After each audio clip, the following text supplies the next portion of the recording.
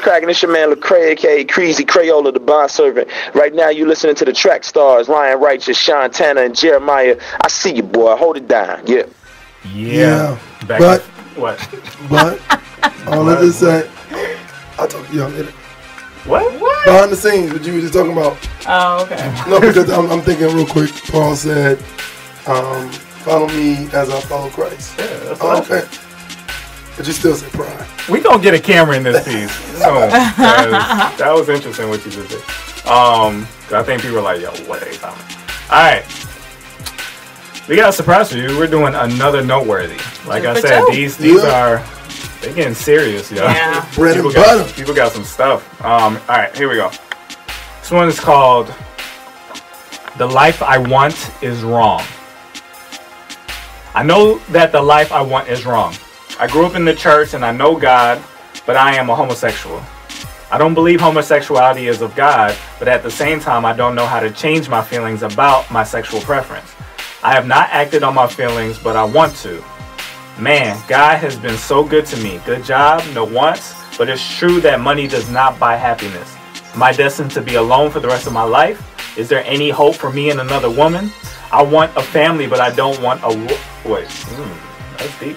I want a family, but I don't want a wife, nor would I ever want to betray anyone in lieu of my true feelings. What is out there for me? How do I change the way I feel? How can I be happy and in God's will at the same time? The life that I want is wrong. What do y'all think? My mind's telling me no. Just kidding. That last line is like huge. Yes. Huge. How can I be happy and in God's will at the same time? Pursuit of happiness. Yeah. And I mean, I hate to say this, but it's the truth. Like, happiness is not guaranteed as it relates to being a believer and following Christ and following his will. Joy, there's definitely joy, but that whole happiness element is not always guaranteed. First off, again, thank you for keeping it real, and thank you for just for being real. I genuinely believe, though, that God has honored the fact that in the midst of your desires, you haven't acted upon them out of respect for his word and wanting to please him. That's huge. My question, I guess, is, do you feel like you have a relationship with God? Like where you connect with him on the daily, you commune with him, you take in his word? Like, do you feel like you have a relationship with him?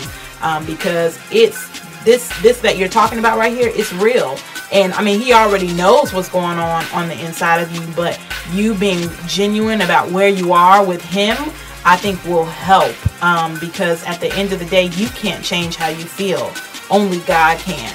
But you have to trust him with those feelings by operating in obedience to his word. And so, I definitely would say, continue on the path that you are as far as desiring to honor his word over how you feel, but be real with them. Be real with him. If you have to wrestle with them about, wanting something that goes against his word. I mean, Paul did that very thing in Romans, where he was going in just talking about what he wants or what he doesn't want to do, he does, and vice versa. So, I mean, like, literally go there, because nothing should be off limits in your relationship with God, but you're going to have to trust him with that emotion and with that feeling.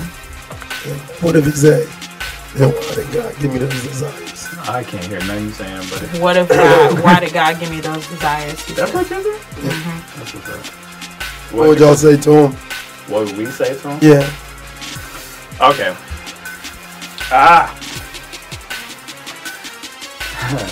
I think, okay, this is what we're gonna do. Obviously, if we wanted to be popular, we wouldn't be talking about homosexuality, because that is suicide. Professionally. So we obviously don't care about that. And I know what I'm going to say is not going to fly well, especially if years down the line I want to run for president or something. You're going to pull this back up. Yeah. But that's cool. I don't care.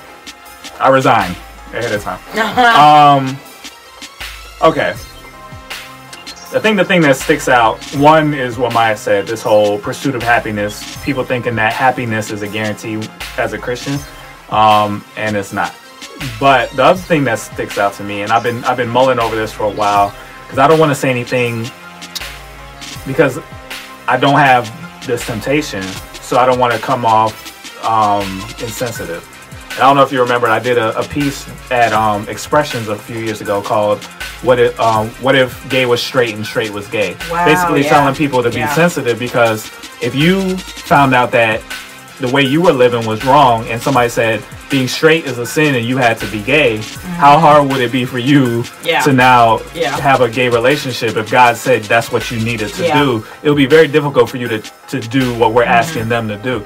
So that's one piece. Secondly, though, I think everybody understands that there's an agenda going on, whether you agree with it or you don't. We talked about a lot on the show that there's a LGBT, what's the letters? Lesbian, gay, bisexual, transgender.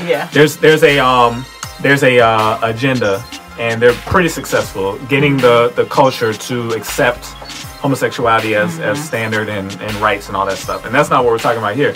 But I do think where they've succeeded, but I think is a lie, is that they have made it seem as if being gay is a thing that you are instead of something that you do. And I think that's the core of the problem. And this may freak people out, but I think the lie is on both sides. They're lying to people saying that if you have homosexual feelings or you are tempted with homosexuality, then you are gay. And if you don't, then you're not gay. So they separate the two things versus it being a sin, and anyone can be tempted by that sin, not just gay people. And I think that's the issue I'm seeing, because somebody may be growing up and they may have, people may call them soft, or they may call them, feminine, or this and that. And if you hear that over and over again, and you entertain those thoughts in your mind, and you may have one of those temptations come, you will think, oh, that must mean I'm gay, versus I'm being tempted right now with a sin, and I need to stay away from this sin. I think people think, oh, I'm not gay, I can't be tempted with that sin. And I think that's a lie. I think anybody could be tempted with that sin, just like you could be tempted with alcoholism, being drunk. You could be tempted with premarital sex, adultery. You're not immune to homosexuality. Nobody is. And I think that's a lie. They want people to think that you're born with it or you're not born with it. And if you're born with it, that's who you are. If you're not born with it, that's not you. I think we got to kill that. Nobody is immune from any sin. None. The only thing is, what I do believe is that you're born with some propensities towards some sins based on family issues, what you're taught, things like that. So, and that's not just homosexuality. That's anything. So I think that lie needs to be killed, because even I think Christians have bought into that lie that, oh, I'm gay or I'm not gay. And I think being gay is, we have to stop calling it a thing. It's not a thing. They made it into a thing. They branded gay, but it's not. It's a sin. It's an action. And if I commit a homosexual act, or if I get drunk, or if I kill someone, or if I do this, it doesn't make me the thing that I did. It means that I need to repent from it and turn back around and live the godly life that God has for me. So if you're having these temptations, I think the mistake starts from the beginning. You are not gay. You're not gay. You are being tempted with homosexual thoughts. You're being tempted with sin. So you need the power of God to help you stay away from that sin, the same way I need the power of God to not have sex before marriage. And everybody needs to, and I needed to not cheat on my wife. And you needed to not get drunk, and you needed to do this. Whatever it is that you struggle with the most, that's your fight to fight. Yeah. And I think the lie, and I've seen it happen with too many people, my friends, people that I grew up with, have dealt with this. And I remember there was always a point where they said, I fought it, and then I just realized I'm gay.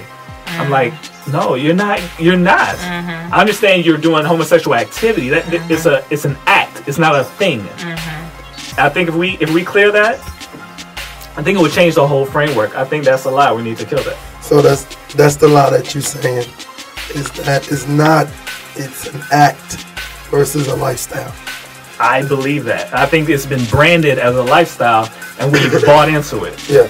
If somebody was drunk, if Maya got drunk all the time, I wouldn't think it was right to call her a drunk. I would say that Maya is falling to drunkenness. She's sinning, but she is not the sin. God loves Maya. He doesn't like what Maya is doing. God loves you. He doesn't like what you're doing. You're not the thing that you're doing. Yeah. And you need to separate those two things. Turn away from your sin. You don't have to turn away from who you are. You are a child of God. For them, it's based on the lifestyle.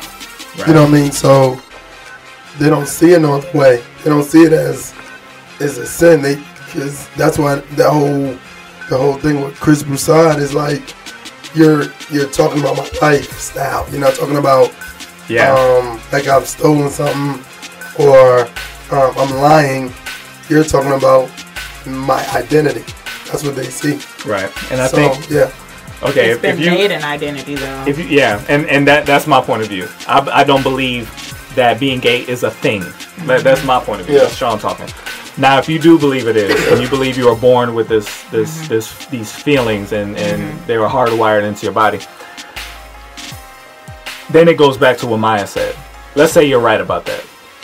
If you're a follower of Jesus, not just a Christian, because a lot of people call themselves Christians, but if you're really a follower of Jesus and you read the Bible and you trust the Bible, because that's I'm cutting people away, because I'm not talking to anybody who's not saying yes to any of those things, because I don't necessarily care about you right now. But if you're somebody who says I'm all into this, I believe all of it, you have to read what it says, and it says in the Bible, not in Sean's Bible, in your Bible, it says that it's very clear, not just in the Old Testament, not just in Leviticus, in Romans, in all throughout the New Testament, there's areas that speak about homosexual activity. You have to decide for yourself, would God want me to do this or not? If you do that, you have to say, even if I'm not happy, will I do this? Yeah, and let me just share this. There are people that are struggling with wanting to have premarital sex or wanting to get married and believe in God for a spouse, period, that have to answer this same question, where basically, if it never happens, is Jesus more than enough? Yeah. Like, literally. There's a song by Chris Tomlin called Enough that I think of all the time. And it's a great heart check, because you really do have to ask yourself, is all of him more than enough for us? Like, literally. You know, that's the goal. That should be the case, but it isn't all the time. And so I would just ask yourself that. And it's okay if it's not right now. Be real. Be real with yourself and be real with God about that, and trust him to meet every single need you have, whether it's a homosexual desire, a premarital sex desire, an alcohol desire, whatever, because nothing is exempt as it relates to that. Yeah. Man, I'm gonna